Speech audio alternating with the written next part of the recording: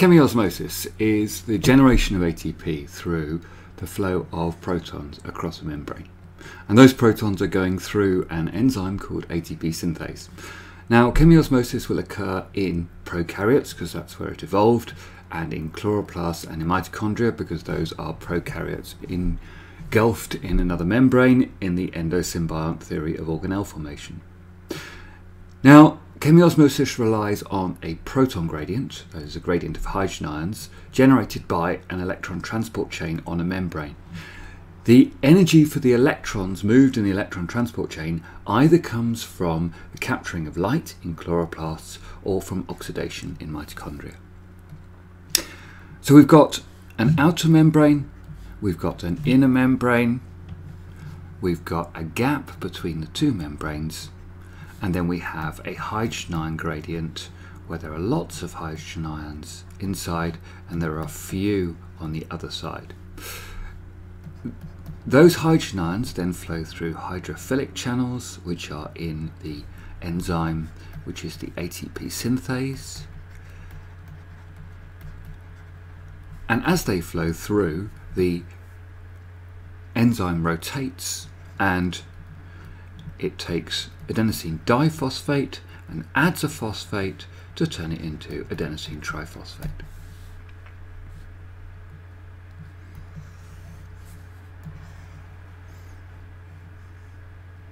Now, in a mitochondria, then this is the outer membrane of the mitochondrion. This is the inner membrane. Both of these are phospholipid bilayers. The inner membrane also has infoldings which would be called cristae. The mitochondria has a mitochondrial matrix, which is the cytoplasm of the mitochondria, and then it's got the gap. In a chloroplast, you have the stroma, which is the cytoplasm of the chloroplast, and then you have a thylakoid membrane and another thylakoid membrane. Both of these are phospholipid bilayers, so they prevent the flow of protons, and the protons are inside the thylakoid interior and they flow out through ATP synthase. The protons build up inside the mitochondria and again they flow out back into the matrix through ATP synthase, in both circumstances generating ATP. Now, I said the flow of electrons was caused by the electron transport chain. Now, in a mitochondrion, we have the electrons being delivered by a carrier molecule, which is a reduced carrier, so it's NADH. Can also be FADH, which comes in slightly later on in the electron transport chain. Now that delivers its electron, and the electron joins onto an electron carrier, and the proton is released at that point from the NADH. Now the electron moves down a chain of carriers, and as it does so, it moves hydrogen ions across the membrane, and it moves them from the matrix into the intermembrane space. It moves them from where there are few hydrogen ions in the matrix into the intermembrane space where there are lots. So it's moving them against the concentration gradient, and this requires energy. At the end of the electron transport chain, the electron joins with oxygen and hydrogen ions and makes water. So the role of the oxygen is to be the final electron acceptor in the electron transport chain. Now this process is called oxidative phosphorylation.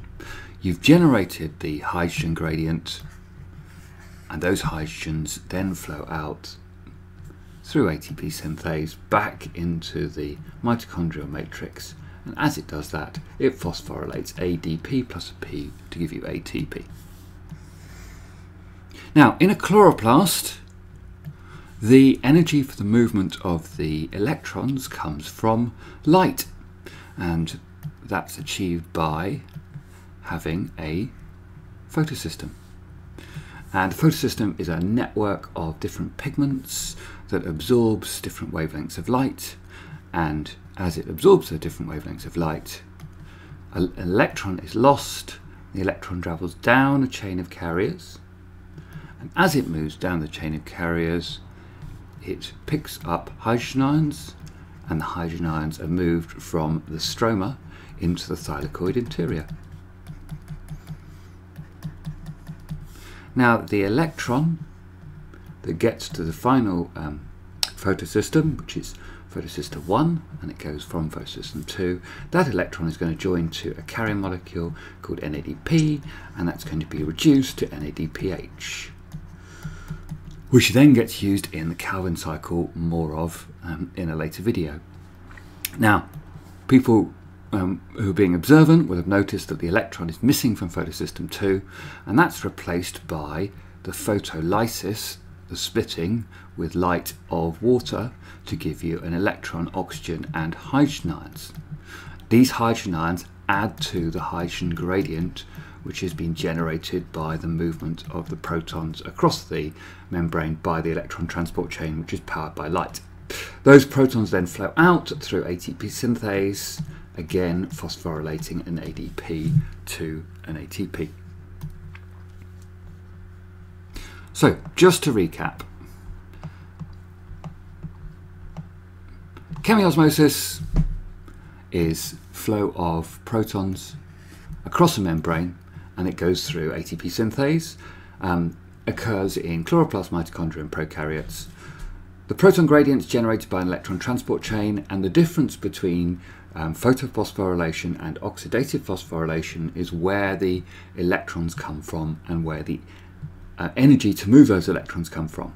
In photophosphorylation, the electrons come from water, and the energy comes from light being captured by photosystem 2 and photosystem 1, whereas in oxidative phosphorylation, the energy comes from the oxidation of a respiratory substrate.